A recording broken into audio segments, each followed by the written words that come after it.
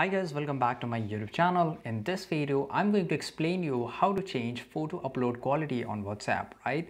So this update has done by the WhatsApp recently, and make sure just you go to the Play Store, or you have to just go to the App Store if you're using an iOS, and type here WhatsApp and make sure your WhatsApp is updated, right?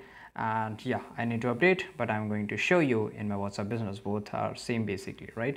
So yeah, let me just check whether it's updated or not, right? So I need to update it, and once this application is updated, just go to here WhatsApp, right? So let me just go here, and for example, if I want to send this a picture, right, I will just go select a picture here, and for example, I can select any of the picture, right, and I will select this one, and after that you will get this option of HD, right? So if you're sending your picture or original picture, it will give you option of HD, so make sure you just click on it, right?